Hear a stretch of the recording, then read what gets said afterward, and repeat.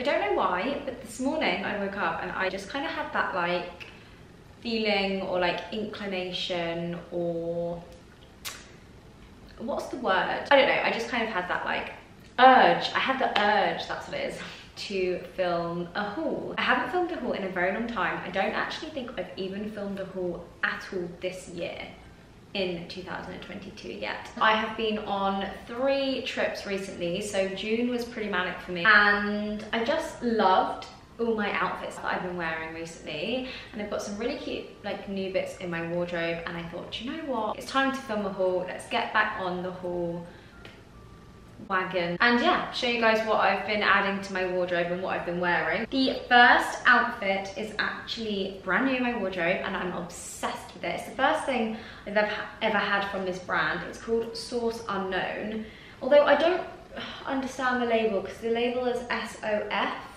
I don't get that. How does that stand for Source Unknown? So it's a waistcoat and trouser sort of like suit or cord. I'm obsessed with the colour. It's quite a pale blue for me actually. I normally go for sort of darker blues than this. I love wearing blue. The trousers are slightly too long for me, so I am going to have to get them taken up. Although when I wear this with heels, it's like perfect. So it's annoying because I want to be able to wear it with both, because I want it to fall at the exact heel height, which it currently does. But then when I wear them with trainers, I obviously don't want them to be dragging on the floor. So I don't really know what to do about that. I'm sure I can just take it to someone and they'll know what to do. Yeah, I'm obsessed. I love it so much. Waistcoats are so in trend right now. And what I love about this is, as I say, you can wear it with like heels, and you can also wear it with flats, trainers. I'd wear it with like Birkenstocks. You can mix and match. You can wear just the pants, you can wear just the waistcoat. Majority of the stuff in this haul you can actually wear both with heels and with flats or like trainers, which is really nice. I'm pretty sure I got this in a size small. It doesn't actually say, but I'm pretty sure it's just the size small, like the smallest size you can get. To be honest, it fits me pretty well. They're both pretty oversized anyway, kind of like timeless pieces. Like this is obviously like a timeless sort of suit that I can have in my wardrobe for like years and years and years, and it probably won't really go out of fashion that much. I mean, the waistcoat might come in and out of fashion a little bit, but you can guarantee that this is always kind of gonna be like on trend. This dress I actually picked up to wear for Royal Ascot, which was maybe like 2 weeks ago. The reason I bought it is because I constantly buy dresses for races, events, things like that, and I wear them once and I never wear them again. I wanted to just go for something that actually I thought I might wear again, essentially, and this was the dress I chose. It's so beautiful. I really love it. It has this kind of like textured detail, and I did actually find the exact same dress the day after I bought it in just like a plain linen. This is nice because it does have a bit of detail. It does have a gorgeous, gorgeous back detail on it, but it really is just a white, like maxi. Is it midi or maxi? Probably maxi on me because I'm so small. I'll link both down below. This one is the textured one. I got this from ASOS, and it's from a brand called The Frolic, and they have some really cute stuff.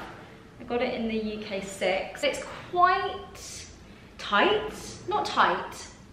No, I would say it's true to size, but like if you're borderline between sizes, I would go up just in case, because the back, like this little back bit can feel quite restricting, I think. So if you're not someone that likes restricting things, or if you have maybe a bigger bust than I do, then I would definitely size up on this one. As I say, I wore this to Royal Ascot, so I obviously wore it with a headpiece, and then I wore it with my pink Zara heels, which I love, and then this pink mango bag, which I am quite literally obsessed with. Like, it's actually like getting a bit silly. I don't know what it is. It just goes, it goes with every outfit. Every single outfit I put on, it goes with. In fact, it probably wouldn't go with that blue suit. That's maybe about it. But every single other thing I've put on my body in the last month, this bag has gone with. It was like £30. I actually bought it in Barcelona airport. So I bought it in euros, so it was actually cheaper. They do it in other colours. There's a stunning green colour that I just cannot seem to get my hands on. I mean, I probably could order it online, but I've been looking in store. Sticking with dresses, I recently picked this little one up from Zara, and I originally bought it with the intentions of maybe sending it back, but then I got home and I tried it on and I was like, ooh, actually, I really, really love it. It's so nice, and again, it can be dressed up or down. I'm going to Mallorca in 2 weeks for my birthday, which is really nice. Ooh. And I think it will just look really nice in the day with sandals and a big beach bag, and then in the evening with heels and like a little handbag or something. It's kind of like a linen material. It's completely just plain black, and then it's got this crisscross at the front, which I love, and then these little kind of bead details, which I'm not really normally into. I do think they're a little bit cheap and a tiny bit tacky, but I think they kind of make the dress, because it is quite plain, although it does have this lovely boob detail, but the dress is just literally black. So this little detailing does add something, and it has adjustable straps, which you don't often find in Zara. Zara dresses do not often have adjustable straps, and it drives me crazy because Zara obviously never fits, and this dress fits like a glove. I got the extra small, and it's pretty true to size. Like, as I say, for Zara, I think it's pretty good on the whole fit. It's quite long on me. I feel like it's probably meant to be a midi dress. No, maybe it's not. It really does come down to the floor on me, I think. Well, not the floor, but like my ankles. Maybe it's meant to be a midi dress, maybe it's not. I am only like 5'2", just under, so if you're a lot taller than me, then it'll probably be a midi on you. If you're the same height as me, then it'll probably be a maxi as well. While we're on Zara, the top I am wearing now is actually from Zara as well. I love it so much. It's just like a black satin, and it's got this like lovely crisscross back. I did cut the back strings. They're meant to be a lot longer, but I thought they were too long for me, so I cut one, and then I measured the other one to cut exactly the same, and I accidentally cut the same one. So then like one was really long and one was really short, so I was like, oh my god, so I had to cut the other one. So now I don't have a lot of room, but on the model on the website, she wraps it around the front as well, which I kind of didn't realise you were meant to do before I cut them. I have tried it on in the cutaway for you with this little skirt, which I got from Nasty Gal. This actually comes in a cord with this little top. Now the top, I'm not really that fussed about. It's probably not something I will wear myself. It's also slightly too big for me because I don't have enough boobs to fill it out. I could wear it with like a padded bra, I suppose, and I will keep it in my wardrobe for now just to see, but I mainly just bought it for the skirt because I love the skirt. I did have to get it in a size 8 because they didn't have the 6 in stock, which is really annoying because it's a tiny bit big for me. Not enough for me to be like, I can't wear it. I will still wear it, but yeah, it is a tiny bit big for me. You can kind of tell when it's on, but it's that kind of flouncy, silky material that I almost think it just doesn't really matter. I then also tried it on to show you with this, which is actually not new in my wardrobe. I have had for a few months, but I've just never worn it, and I don't know why, because I really like it. It's just like a little bodice, kind of bodicey corset, kind of bralette top. It's kind of similar to this, but just slightly nicer, I would say, and much better quality. This is from Urban Outfitters. It was more expensive than the Nasty Gal one. While we're on Nasty Gal, I thought I'd quickly just show you this bikini that I picked up from them as well, because I really love it. It's super cute. I don't want to try it on because I haven't shaved my bikini line, in all honesty. It's just like this little tie-dye triangle bikini bottom with like ruching. It's got this little like bralette top type vibe, and then it also comes with this little headscarf, which I love. It's so cute. I love a bikini that comes with like a matching headscarf or like scrunchie. I really love Nasty Gal swimwear. It's very affordable. Don't get me wrong, it's not going to last you years and years and years. Like it's like a one holiday job, or like two holiday job, but it's just really affordable, and they just have really nice stuff. One of my favorite items from this haul and that I've worn recently is this little dress from Nasty Gal. If you really look on Nasty Gal, you can find some really nice things.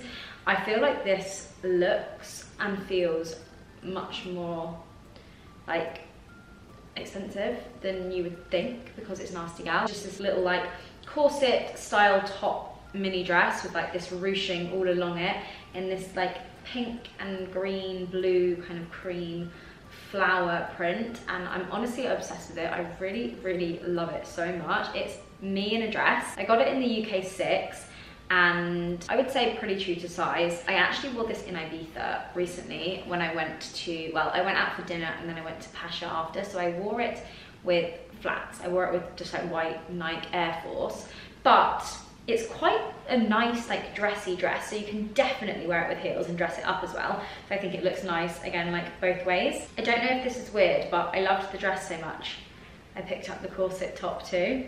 This feels a lot thinner, a lot less corset vibes. Like the dress feels very like sturdy and you're like in a corset, whereas this kind of is a lot more flimsy. I will say I got this in the size 6, I think. It is a pain to get on and off. It's one of them where you feel extremely claustrophobic, you don't think you're ever going to be able to get out of it, and you think you're going to have to ask someone to like cut you out. It's one of them where you're kind of like this for a long time, like trying to get out of it.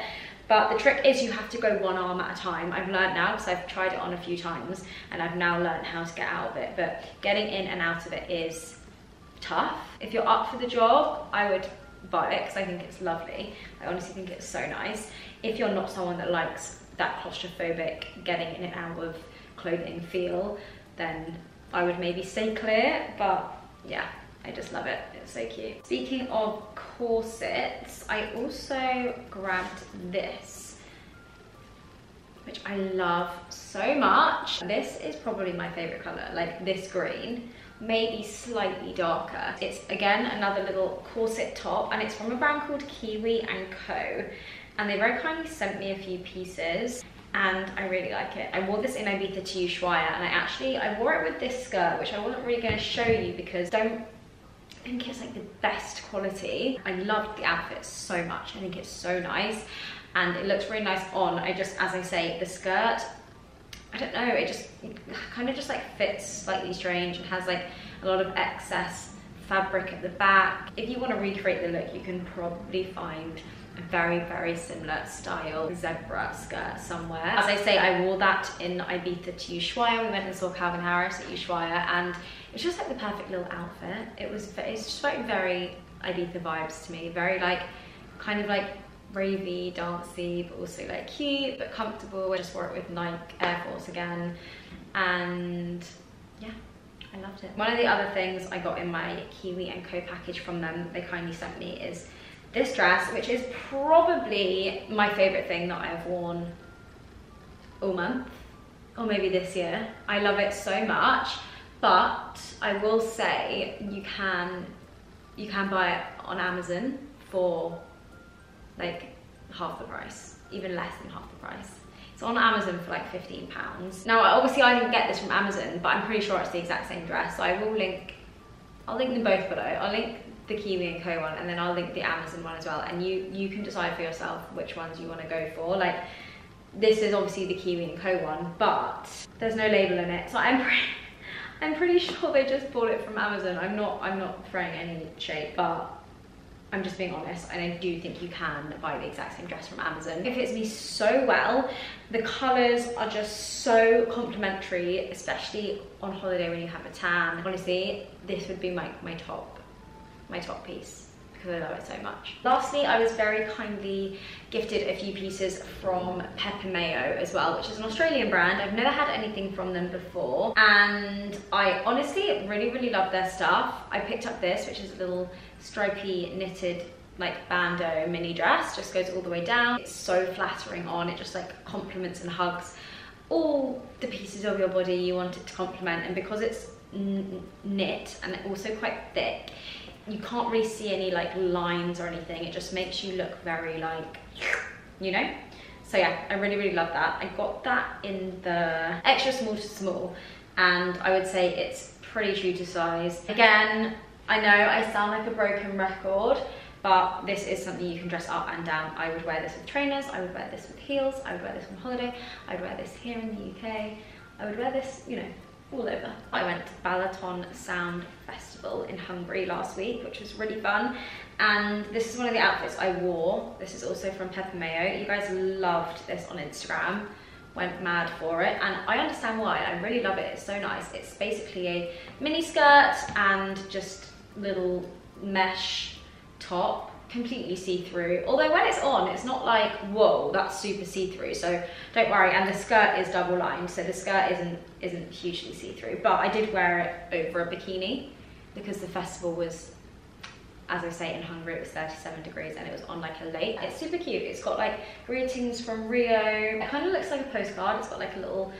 is that a pelican? No, what are those birds called? It all runs pretty small. The skirt runs extremely small. So if I were you, I would size up at least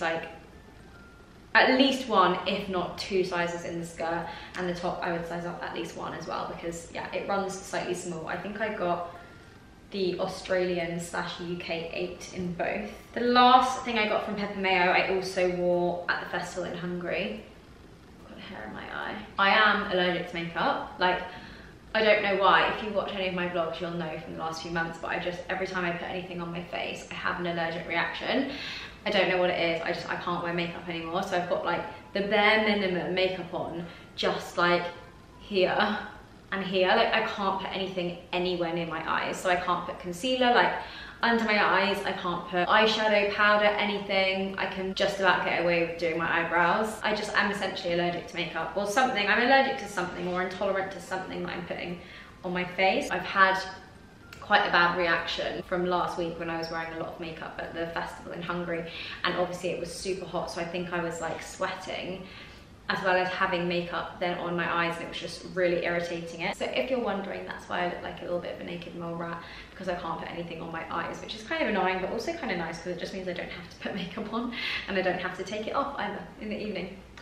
Anyway, this is the last piece. It is a little linen mini dress from Pepe Mayo. It's super cute. It's very much giving Coachella. It's got like little like palm trees, and it's just got all sorts of little patterns on it. It's really cute. And then it has these little side cutout bits, which I think are super flattering because it kind of pulls you in at the waist. I got this in the 4, the Australian/UK 4. The model was wearing like quite a small size in comparison to like other things, or maybe on the website it said size down because it comes up big. I don't know. I sized down anyway. I got the 4 and I'm quite glad I did, really. I think if I'd got the 6, it probably would have been slightly too big for me. And that's everything. I don't want to bore you guys too much, but that's just like a little sneak peek into my recent wardrobe, my June sort of wardrobe and stuff I've been buying and adding into my wardrobe over the last month. I hope you guys enjoyed the video. Let me know if you like the hauls, if you want me to do more hauls. I used to do quite a lot of hauls, and then I go through phases with hauls where I'm like, I'm bored of them, or I'm not like buying a lot of stuff and I don't just want to buy stuff for the fun of it. So I don't always just want to do constant hauls all the time, but I did just really like a lot of these outfits. But yeah, thank you guys so much for watching, and I will see you in my next video.